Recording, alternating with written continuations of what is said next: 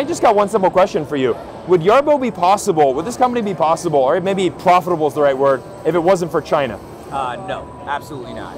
From a technology standpoint, I mean, possibly we could develop the product, but it would cost 10 times more, and it would be way out of the price point of anyone's ability. You know, you're manufacturing in China, you guys are providing jobs over there, but it's rewarding us as Americans because, you know, we're getting great products, superior technology at a good price point. Yeah, correct. And that's really the difference, right? Yeah, so we would never, ever be able to pull this off manufacturing in America. We might have the capability and technical expertise, but the price point would be way too high that it would just price itself right out of the market.